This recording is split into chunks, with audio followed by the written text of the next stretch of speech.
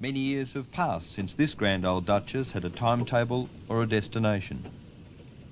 She's one of countless steam locomotives put out of work by what's called progress. The men who saved her dream of building a monument for all Australians of the time when steam was king. But they know that a locomotive that can't move can't live.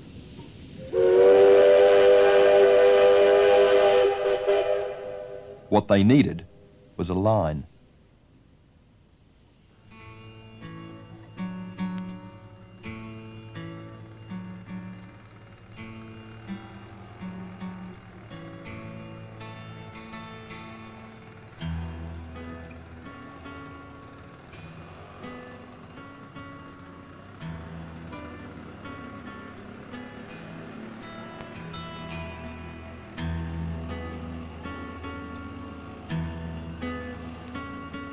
Years of searching ended on the branch line which runs inland from Coffs Harbour, up the Great Dividing Range to the town of Dorrigo.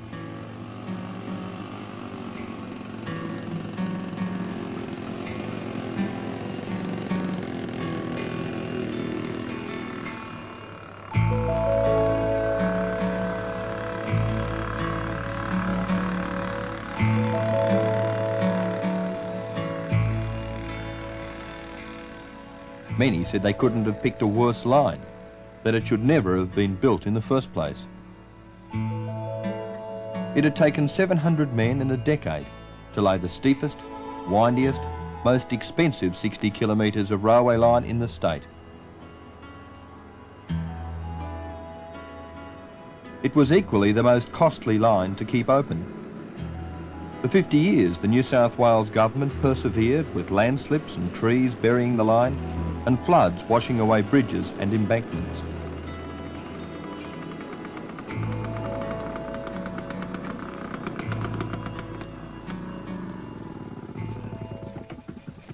Well, here we go again. These blokes all right? Just you come in here, Dennis. Right up.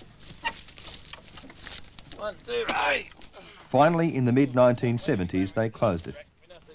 But its beauty and colourful history, these men couldn't pass by. Their dream is to create one of the finest rail museums in the world. The line would be perfect if they could tame it. Hey! Sit down on this end. That's better. Just take it out a bit more.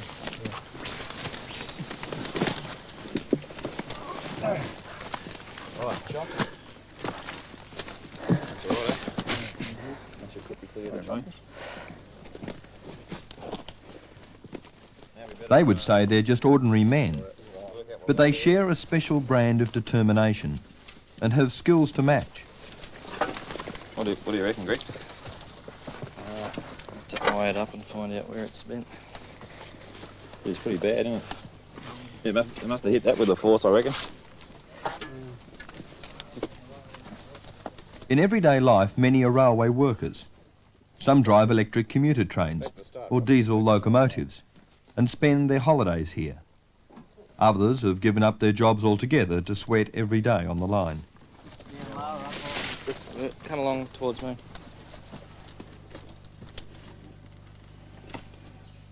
Yeah, there.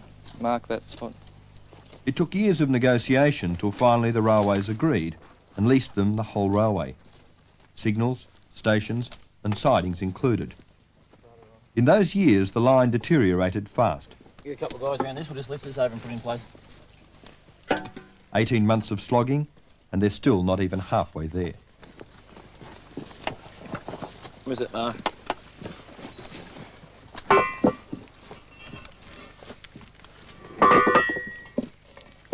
Which is the mark? Is it there, is it? And is it marked one? Yeah. Move it up so this is in the middle of the mark. You should lift that a little bit.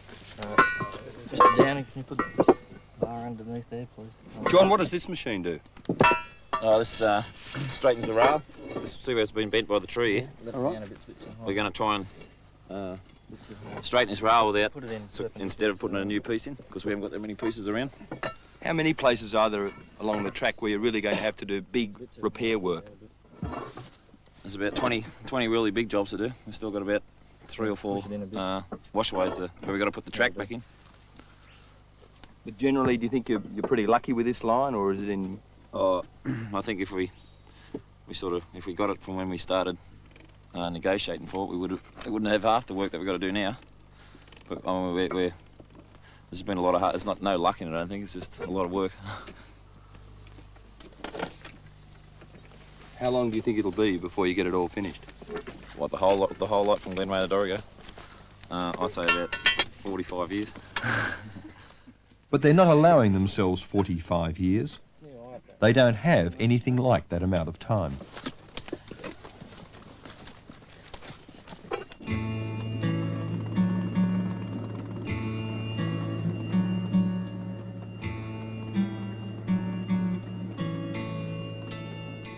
Time was never a worry in the old days. When steam ran on the line, it used to take 5 hours for the 43-mile one-way trip. They used to say there was plenty of time to admire the scenery.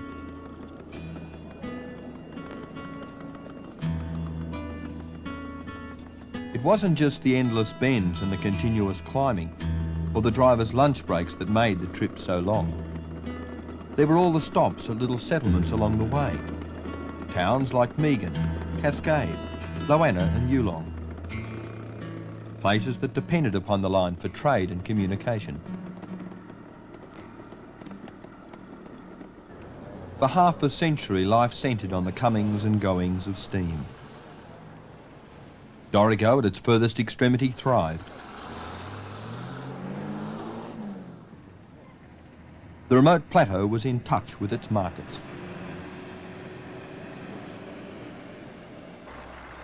Timber was the mainstay, but at harvest time, whole trainloads of potatoes went out. The district stuck to its trains till long after road transports had forced other lines to close. Finally, the decision could be put off no longer. The doors were locked at Dorrigo station. Talk of steam and passengers coming back as people old and young painting and polishing it back to life. It's to be home base for the Duchess and the rest of the massive collection which will take thousands back to the grand old days of steam.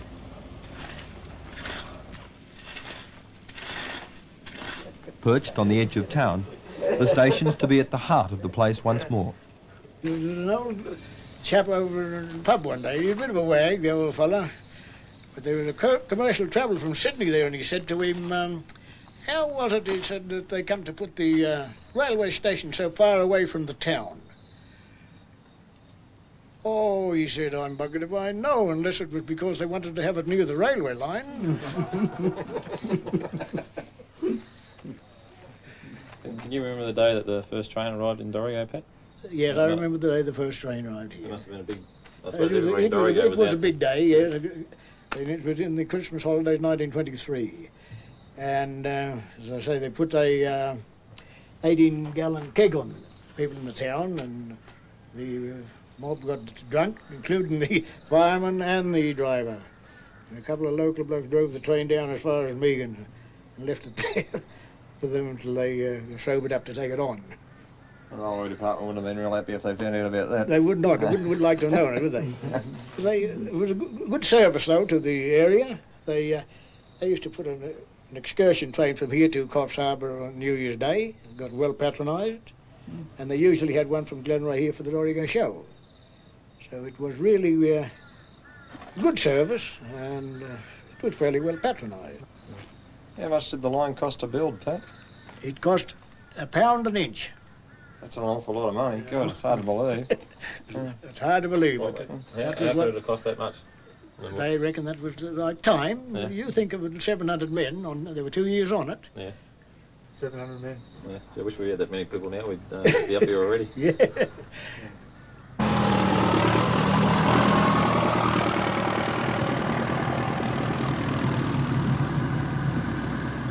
All along the line, people are pitching in to bring the old days back. Horsepower is making up for any lack of manpower. Timber getters whose jobs once depended upon the line can replace in a morning a washed-out embankment that men armed only with picks and shovels took months to shape. Bert and his mates were there when trains laden with logs and sawn timber trundled down the track each day. Ply for aircraft frames, gum for rifle butts and tent poles, great piles for bridges, and the last of the cedar. They still talk of how the trains dominated their lives and moulded their communities. It was around about 1922. We were living at Yulong, and I used to sit out before ever I went to school and just watch the blokes working, you know. And I can remember the first time the train emerged out of the scrub, like it was all bush those days, and there she come right through to Yulong with the, you know, they bringing up more rails and things like that. I can remember when we, Dad bought our first piano. It was a pianola. Well, we've still got it. It came by rail to Yulong and was put on a bullock wagon and taken to Timsbar, which was 2 miles along the road. And I can remember that as a little child, about 3 years old.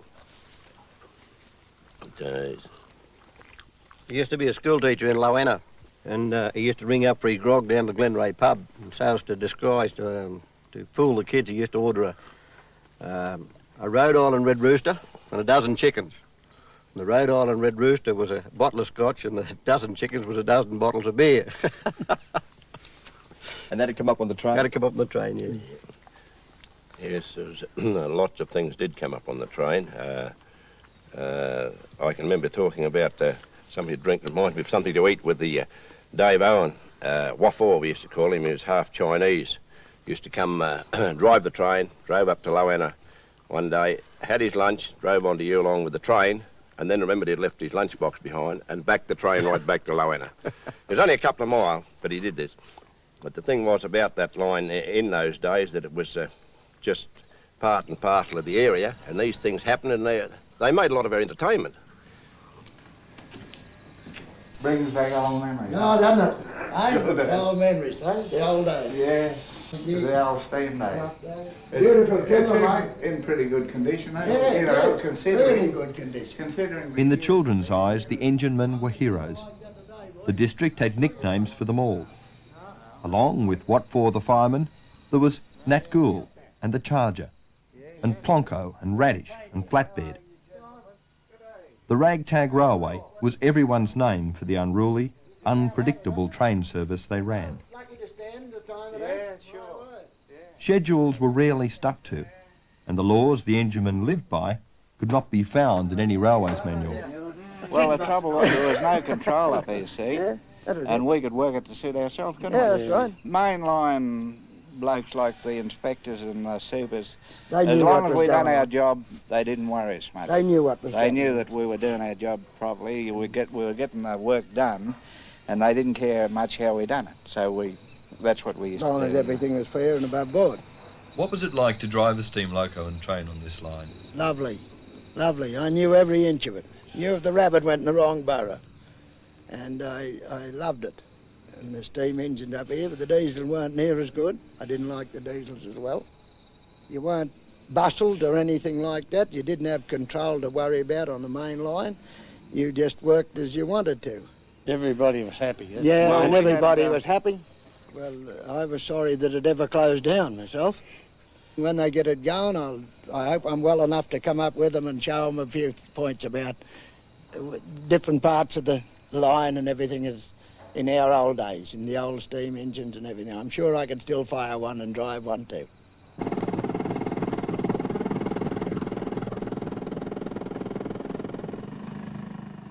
At first, the idea of a dedicated bunch of amateurs reopening 60 kilometres of abandoned railway, building a world-class steam museum, and chugging visitors up on their own trains must have sounded like a pipe dream. But in their own quiet, determined way, the steam buffs have proved they mean business.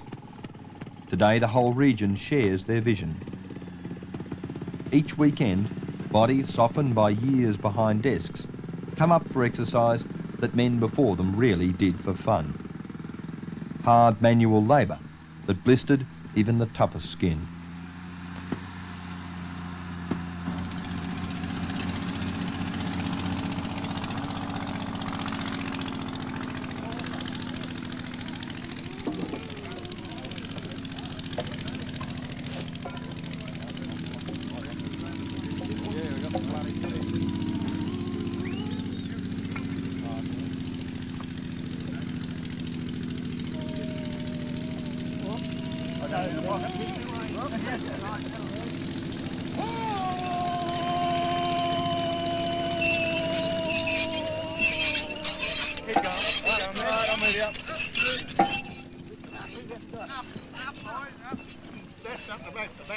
Hello.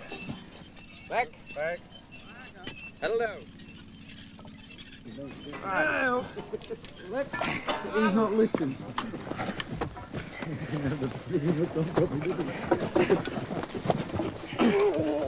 Over here. Oh, he's Oh!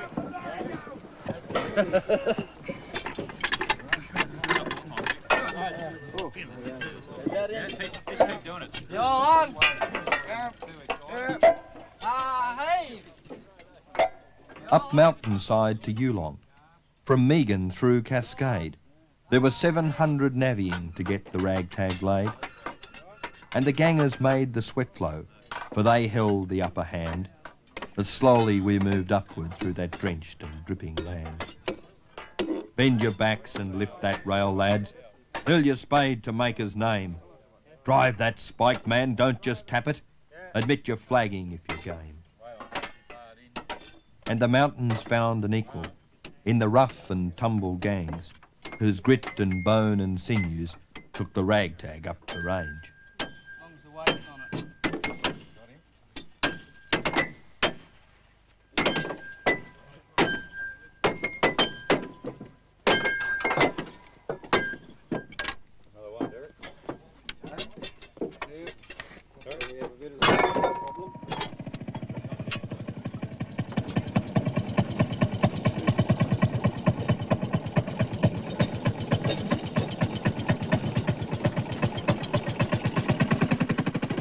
When they started, much of the line lay broken or buried under a jungle of lantana.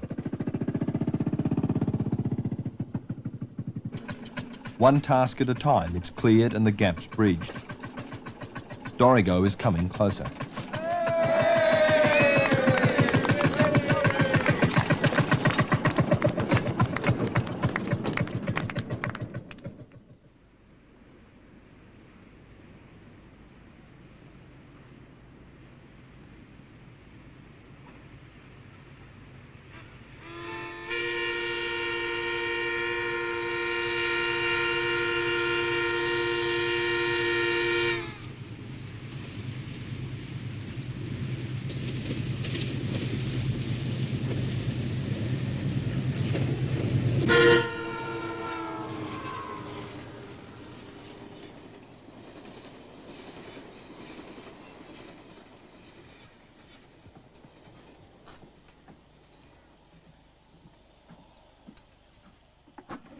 Life between long, strenuous days on the track is lived in a base camp at the foot of the line. Okay. It's a junction where past and present meet. These men stick stoically with the past. Lining it up. Lining it up. World War I vintage ambulance cars are their bedrooms. Their kitchens, the cookhouse that served the band who first gave the line its ragtag reputation.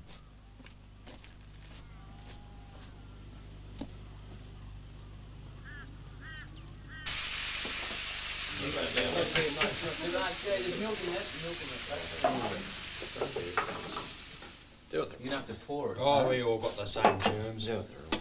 Steamboat. Anyone got the sugar? So you made this go. Not a bad idea.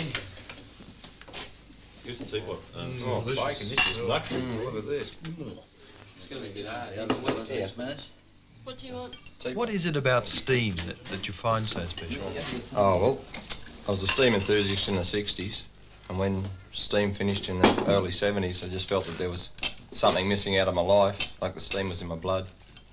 So I joined Keith's Museum, and we've been trying to get this line open because it's such a scenic line, and it'd be just beautiful to see the steam locomotives running up the line again. And steam affects you that much, you fellas? It's in the blood, yeah. Once it's in the blood, it's there forever. It's there to stay. Sounds like an unpleasant condition.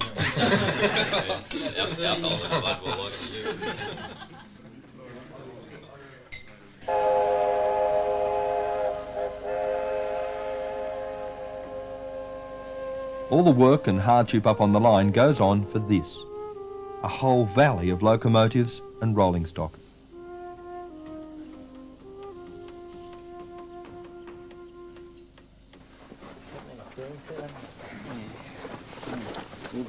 I think around the windows too, because the sills are pretty dry. Yeah, it comes off too. Search hard enough and there's probably one of almost everything that ever rolled on rails in Australia. From the very smallest of guards vans to the oldest of carriages and the biggest of locomotives. The 260-ton Garratt. I'll be over to give you a hand with those in a minute. Okay, then I'll get John while I'm down here. Righto. It's only 10 years since it all began, since one ancient engine, destined for the breaker's yard, was saved.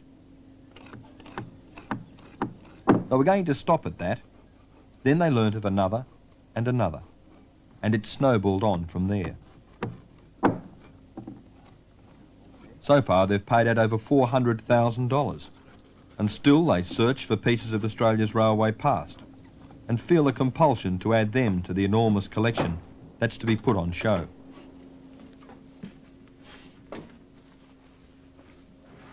Horrible stuff, isn't it? Till everything's safely undercover at Dorrigo, it must be protected from further decay. The splattering of sump oil and paint has become an initiation to the club. But it's a price that all are happy to pay to revive the days when life huffed and puffed and rattled to a gentler, more romantic pace.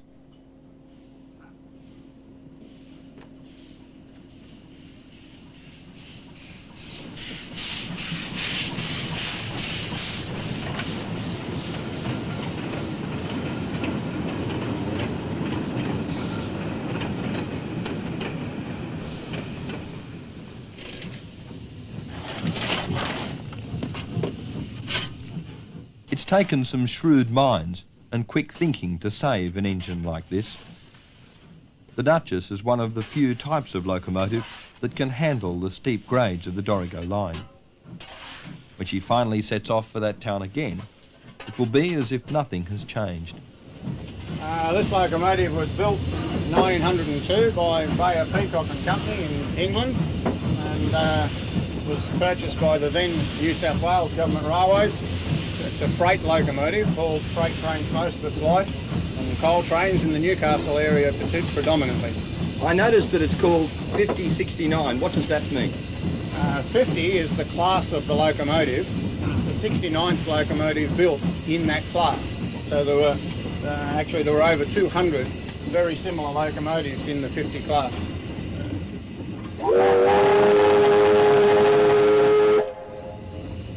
It's loud, isn't it? It is, no doubt. It's got to be to warn the motorists. What makes this locomotive special to you in the museum? It's one of the very few 50 class locomotives that survived until the modern days, and it's been unmodified in its condition. This class of locomotive at home on the Dorrigo line, it was of a type that was common on the Dorrigo line for goods trains. The steam locomotive is the nucleus of the museum from my point of view, and indeed most of the members almost idolise a steam locomotive. A lot of people have tried to define what the attraction is, but no one's successfully come up with a formula yet. So it's not really. A lot of people say, oh, they're big kids, they haven't grown up yet. But I don't know, we've got a hell of a lot of big kids if that's the case.